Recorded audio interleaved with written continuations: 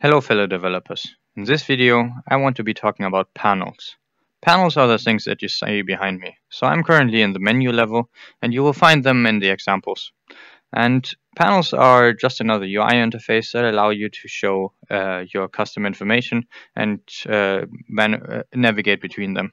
So for example, if I press on these panels, I will be able to switch between them, and I could even open these panels up by just clicking on them again. And as you can see, the panel shows some really nice content.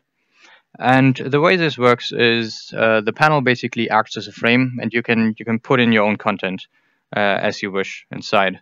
And it also allows for interaction. So, for example, if I would press this button down here, it would take me to the level. But level changing obviously is not the only functionality that it has.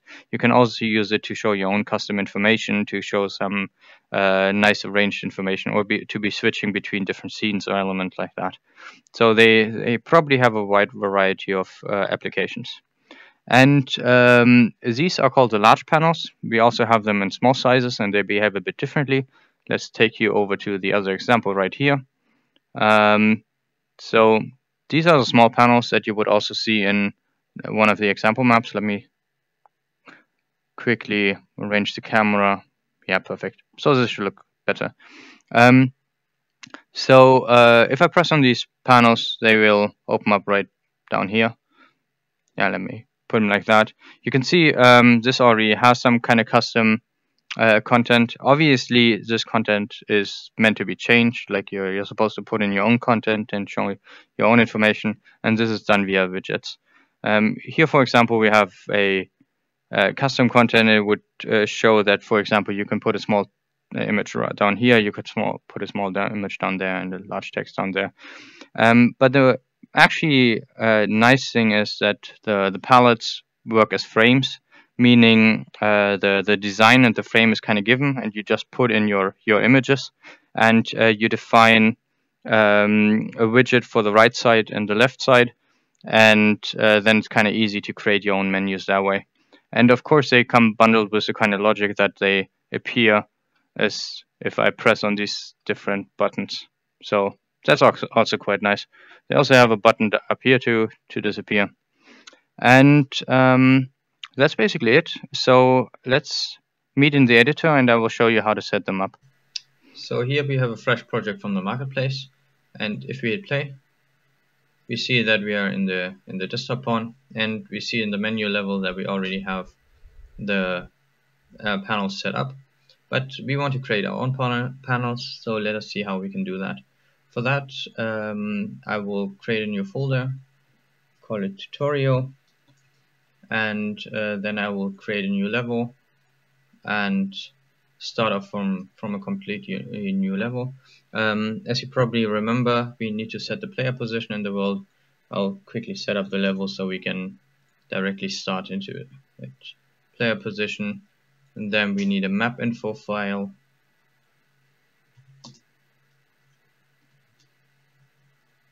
Place that in the world, and I'll take a level key that's already known, for example the menu level, so we don't have we don't need to set that up. I'll quickly save that in the tutorial maps folder, map panel tutorial.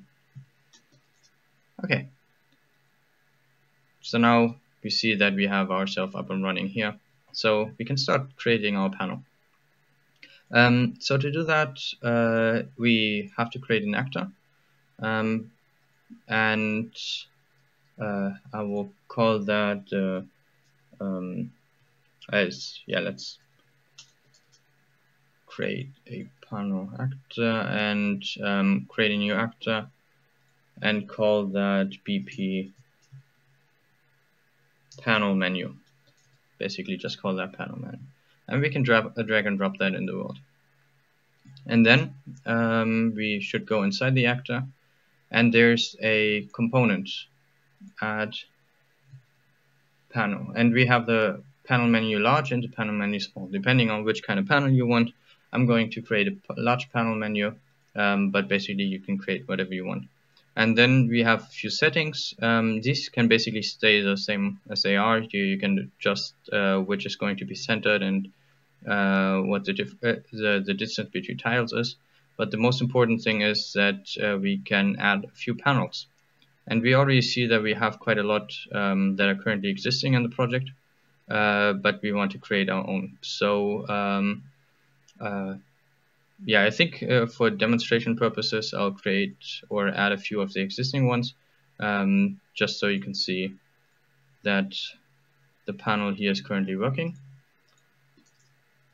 And let me place that on the ground. I don't know which orientation it currently has, but yeah, it's currently faced backside, and now it's facing my side. So it's a bit easier to see. I will probably make this skies here disappear, and now it's even better to see. So since they're transparent, they do want a dark background, but yeah. So here we already have our panel set up. So our panel menu is working quite fine, but obviously we want our own panels. And this is what we should do right now. So you already saw that we are using data assets here, and example data assets can be found in the example data asset panel folder. We have a few folders with different examples, and but we want to create our own.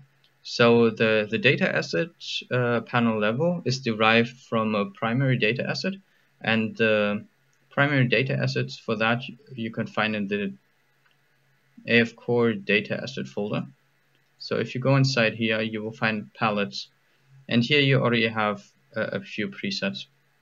So what we were currently looking at is the large level data assets. So we can create our own. Doing that, I will go inside the panel and I will create myself a data asset. You can do that by going on miscellaneous data asset, and that's going to be the BP panel large level. So that's the one we were currently looking at. I will create a data asset, yeah, panel large tutorial. Yeah, just creating one of them. Okay, and if we go inside, we can see that we have a lot of information here, and that's because yeah, we do want to fill out a lot of images. And the way it is set up is this is the front page. So maybe I should open up the widget as well, showing the design and how it kind of looks. So if we go inside blueprints, widgets, panels, and we have the panel right here, then we can go in the widget panel design large, and there you see this is what the panel will look like. And you see that you have several images, a bit of text here as well, and a logo, and these all will be set by the data asset that we are currently creating. So these one-to-one match the data asset. So if you look inside the front, we can see that we have a slogan, which is going to be this thing, could also be called title. Then the details, which be called this thing. Then you have an additional text, which is this thing. You have a logo, which is going to be this thing on top, and you have a cover, which is going to be a background here. And then you have a background color, which is going to be that thing. So we are quickly going to create our own. We're going to call that tutorial, and we are going to create this is just a text. And to do new lines here, you would have to do br/, and this is another line. And for the additional text, we can do the same, additional text. So obviously entering the text here is kind of straightforward. Then you have a logo. I will actually take that one. So let me find that image and see if I can paste it in here. Yeah, perfect. Then I have the logo, and as a cover I will so it wants a semi-transparent cover, so you see the image is a bit larger. That's part of the design, so you do want like transparency flip going over and stuff like that. I don't know if I have a perfect picture for that right now. Let me take one of the standard custom pictures that I always take, but obviously you want to create your own beautiful pictures doing that, so they don't look so ugly. And then as a background color, I will take beautiful light blue or something. Yeah, this thing. Okay, and now we could already use that. But you see you also have additional pictures right here, or additional content right here. And here in the design, you see that the additional content isn't really pictured in here. And that's because they're kind of separated into two parts. It's designed that the design of it kind of has this content as fixed, and you only want to be exchanging the pictures and the text. But this content is meant to be completely changed by the user, and we will later do that, but we do need to create a custom widget for that. So for now, the level widget is the only widget that we have, and this I will take a look in as well. So here we have the content level large, and this is what you might recognize. So this is going to be the content that's going to be filled in here. But just to give a quick explanation, it's separated into these two parts because it's meant to be that you can create your own content here. So maybe you do want a list of like 10 buttons that you have 10 sublevels that you can choose from, or maybe you want to show your content in like a different way that you don't want just these 3 pictures here, or maybe you don't want to start any level at all, so you don't want to have this button right here. So it really the content really defines on what your panel is actually there for. But I can imagine that this kind of content will always stay the same, and you just want to exchange the text. So this is why the panels are separated into these 2 fields. So you have these fields up here, which are going to be transferred into this widget, and you have these fields down here, which are going to stay here. And one thing that we want is we can choose which content panel we want. So as we already said, we want the large level to be had.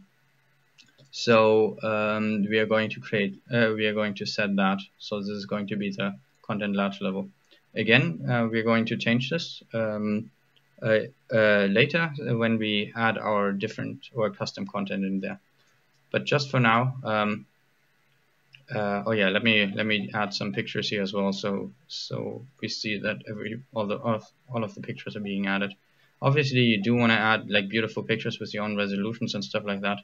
I'm not going to bother with that right now. I think you will know what it means to add your own pictures, and it only gets beautiful when you actually add your own pictures. This is a level info file, so just for explanation, the start level is going to take you to a level info. So if you, for example, set this level, then the start level will take you to this level as soon as you press it. And now what we can do is we can simply add our newly created data asset to our menu. And one thing that we can do is we can change the centered index. So change the centered index, for example, to 2. That means the second panel will be centered in the beginning. So you see that it looks a bit more beautiful. Let me quickly move that to the side. And there we can see that we have our new palette in here, and it's just the way that we created it. So we have the old ones right here, and I'm too far away. And if I open that right here, you see we have it set with our content, and the color looks really bad, so you do want to take a darker color definitely. And this button should already work right here. So if you just want to create level panels, this is the way you do it. You just create a data asset, fill the content of the data asset, and then you're good to go. Oh, one last thing, and this is actually quite important, is that the start level doesn't take you anywhere so far, because that has to be done outside of the palette. So maybe this is something that I should I should probably explain right now.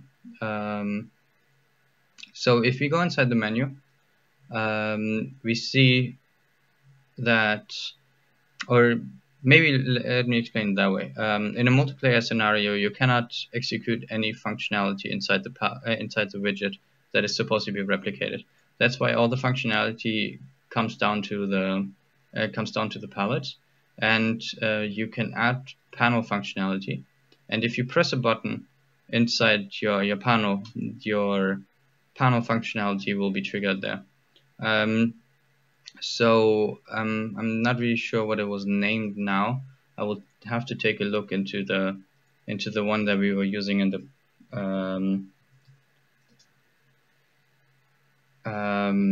that we were using in the, what is it called, in the menu. So either I take a look at the menu level, or I'll quickly find it over here, but probably I have to find it in the menu level itself. So it should be somewhere in examples, panels. That's probably the best way to look for it. Blueprints, panels, and there I have the menu level large. There you see you have the small snippet of code, which basically just says switch level.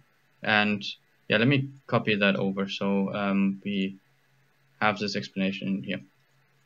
So what we're doing right here is we are receiving an information when the panel has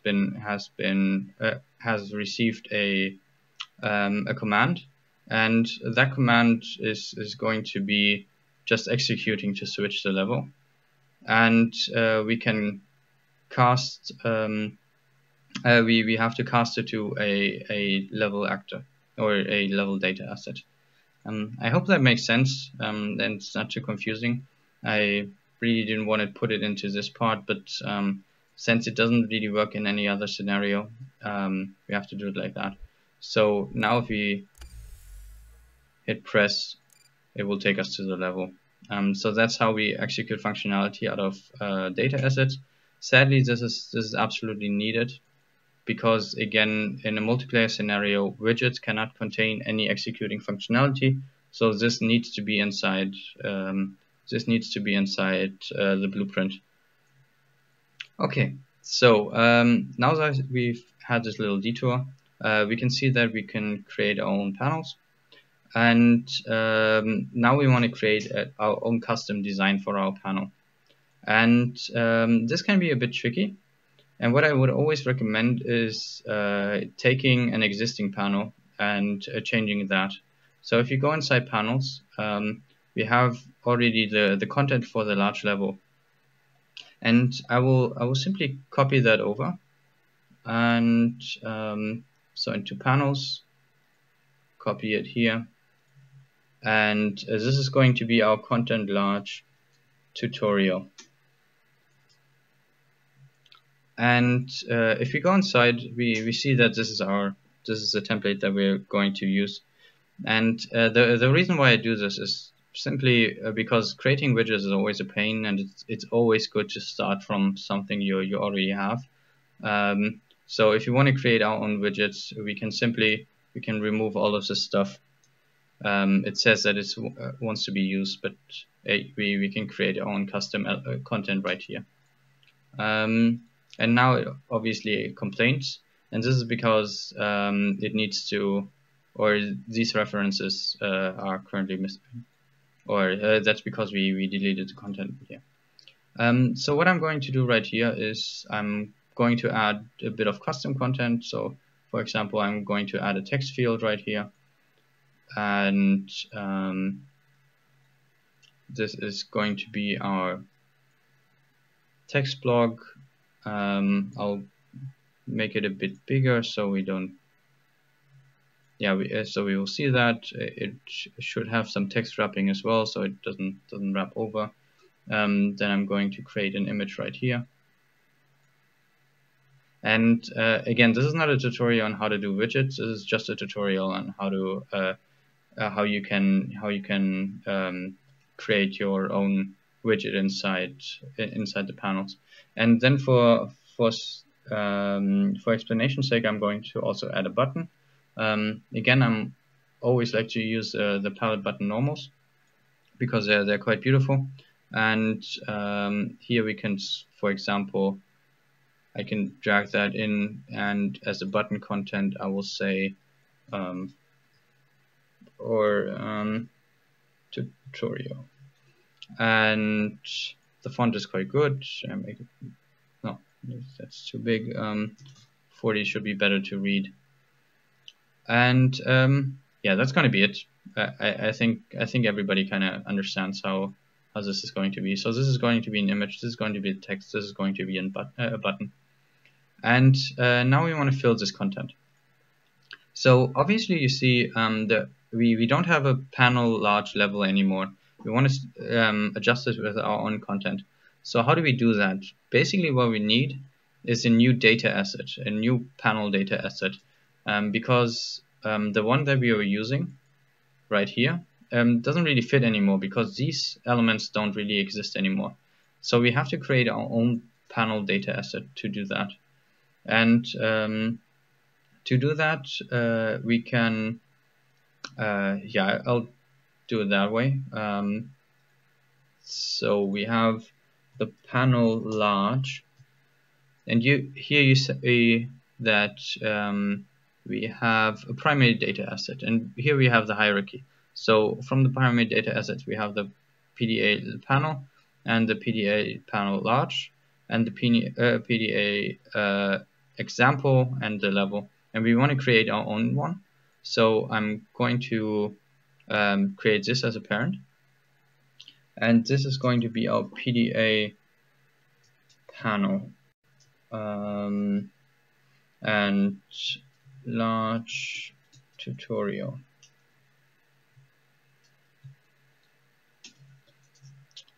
And this doesn't really apply anymore, so I could either reparent it or create a new data asset doing this. And I will create a new one so it becomes very clear what we have to do.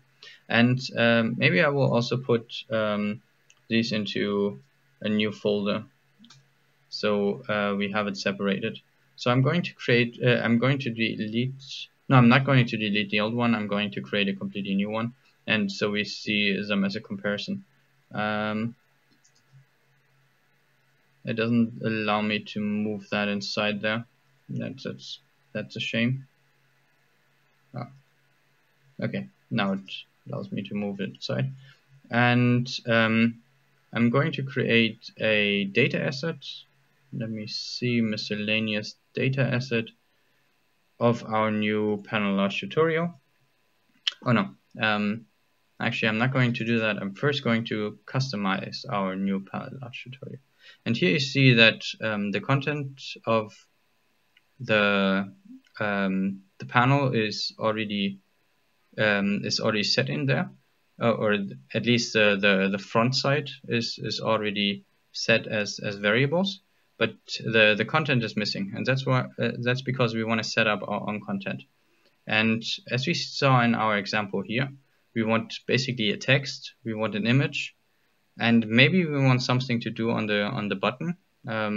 So we could decide what we want to do there, and that's yeah, that's basically that's going to be a name tag. So we're going to input a command there, so it does at least something. So as a text, I'm going to include an a title, and that's going to be our I18N key.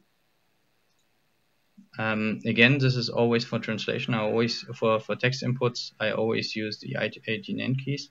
There will be a tutorial about how to use them but they're actually very, very simple and straightforward. So, and as an image, this is going to be a texture 2D. So this is an image, and then as the last one, we want to execute an maybe a function on the button. So this is going to be a name actually, and I will explain why it is going to be a name a bit later. So we have these three elements. I'm just going to make them visible. I'm all going to put them all in the category tutorial.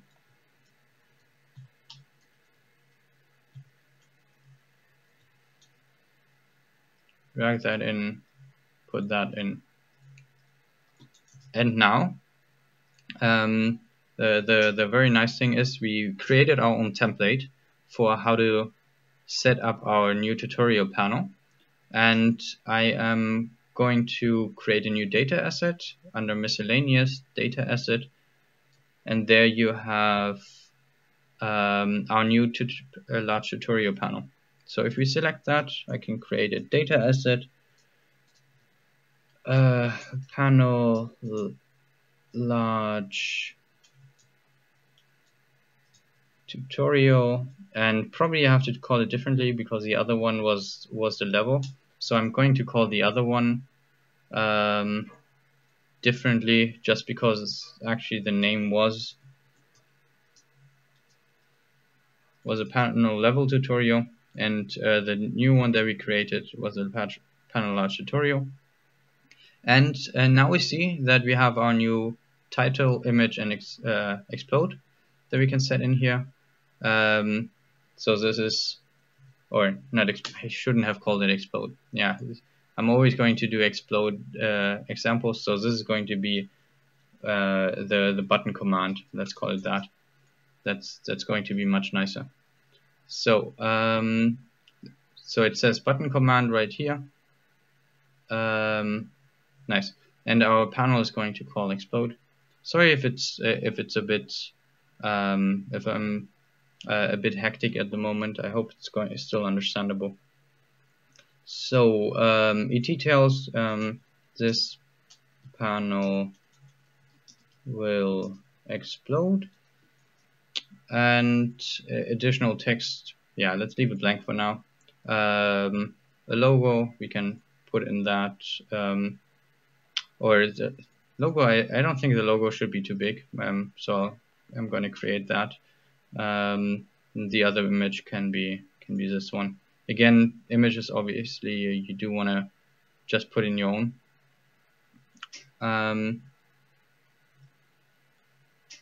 Yeah, let's take a dark green one.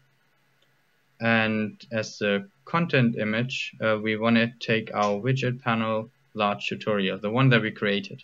So this is very important. So we put in another content widget into our frame. Again, the way the panel is kind of designed is it has the design on top, and the content is meant to be adjusted to your application. So you do want to have your own content widget basically, and this is what's going to be in the content widget. So we want to have a title, tutorial widget.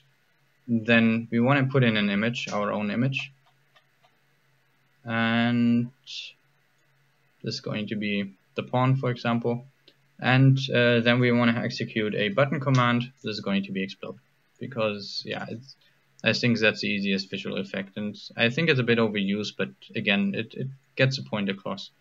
And then what we have to do is we still have to assign this information that we created in the data asset to this panel. And what we can do is, well, first of all, we want to make this set to give this a proper name. So this is going to be the title text, and then we set it to is variable. And we are going to do the same thing with that. So main image, and it's already set as a variable, and this is always going to be set as a variable. And what we are also going to do is we are going to set this button on press. So we have an event right here. Again, this was a functionality created from before, but it's always good as an example to how you would create it, because basically all the code that we're doing right now is already created in some kind of examples. And here you see that the images from before are basically just taken from the asset and plugged in, and that's the same thing that we're going to do right now.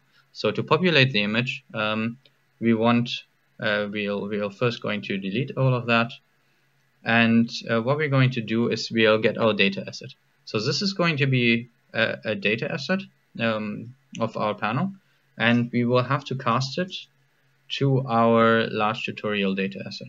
And we know it's going to be that because that's the only one that will create this panel. So we can just convert it to pure cast. And we can set whether it's valid or not, but it's definitely going to be valid. So this is not necessary right here. What we want is the title, so we can get the title right here. What we also want is we want the image, so we can get the image right here, and we want the button command. But the button command we want to get it to in a second. So, and now we want to get the title, and we want to set the text on the title. And again, this is for translation. So the ITR18N key you can always translate.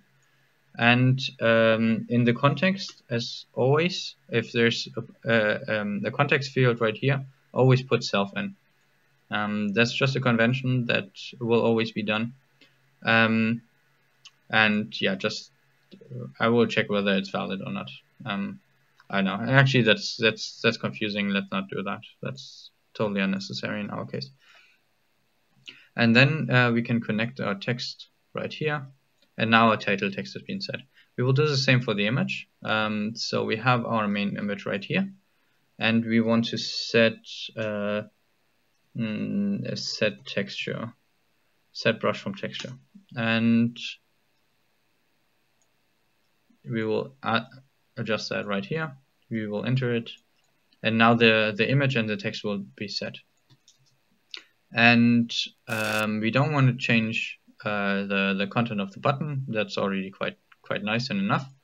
But the button needs to execute functionality, and that's what we're going to do right here. So currently what this button previously did was switch the level. So that's the connection that you saw right here, that we saw in the panel menu. So in the panel menu, it was sending a command to this thing right here. And now we want to send a different command. So the command that we may want to set is, for example, explode, because we always do that. And we don't need the reference object because we don't want to send a new reference object. But if you do, you can do that with adding an object or a class reference right here. And it always looks more beautiful if it's actually delayed. So delay the button by a second. The pawn has to be set right here, and now if we would press on the button, it would send a command to the panel menu that would say explode. One last thing that we always need to do is this get button containable widgets. So the button containable widget that we have is this tutorial button right here, and we need to add this to the list. So we will just drag that in, add that, and that lets the widget know that this is going to be a button that should be pressable. Again, this is a customary thing that I always do in my widgets, and it allows the system to recognize, okay, this is going to be a button that should be pressable. Okay, so now we finally got our widget set up, and that should almost be enough. So we set our content up right here, and we set our widget up right here, so our widget content. So this widget content is going to be placed in here, and the rest of the information we set is going to be placed in here. Okay, I hope that wasn't too confusing, but this is basically widgets in a nutshell. Widgets are always going to involve a lot of different elements that have to communicate together. It's always going to be a bit confusing. So the last thing that we want to do is we want to add the explode command to our panel menu. Again, let me go in here. Whatever you put in here is going to come out on the panel menu, and it's going to come out replicated. So in a multiplayer scenario, you would be able to, the other players would be able to see that as well.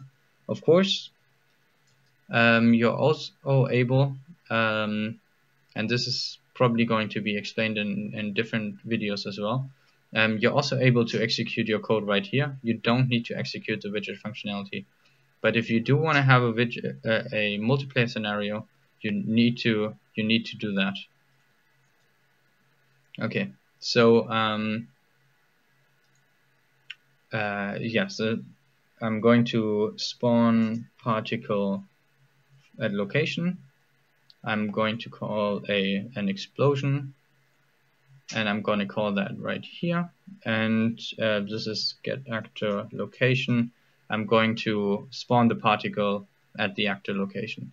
So the actor location is going to be the panel menu, but this is just for this is just as an explanation of how you would call and execute code right here. So obviously our main goal is not to execute an emitter, it's just to show you, okay, this is how you would execute code. Okay, now what we can do is we can add our new tutorial panel to the list. So this is going to be our panel large tutorial. Remember, we now created two panels. We created the simpler one was the already preset level content, which was the panel large level tutorial, and now we created another one with panel large tutorial. Okay, let me hit play, and here we can see we have our new tutorial. We even have our new logo right here, and now if we open it up, we see that we have our new content with our image that we set, our new tutorial widget, and even our button that we can press. And you can even see that it explodes down there. And obviously, you need beautiful images to make the widgets work. Like these are really beautiful. These images make the widgets look really ugly, and it gives a false perception, because using nice images and elements like that, so even if these pictures would be a bit bigger, they really create a nicer look and feel. So yeah, create beautiful images to put them in there, and it really allows you to create like awesome menus that feel like very futuristic at the same time. So I hope that wasn't too confusing. I know it's really like working with widgets can be really overwhelming, especially if I'm switching between all those different windows and showing 10 things at the same time. I don't want to make these videos too long, but I think it's it doesn't work in any other way. I do have to explain it in this kind of way. So in the next episode, since the panels already touched that quite well, I will explain how the level transition works and how you load between different levels, and how actually when you press this button something useful will happen. And yes, I will then hopefully see you in the next episode.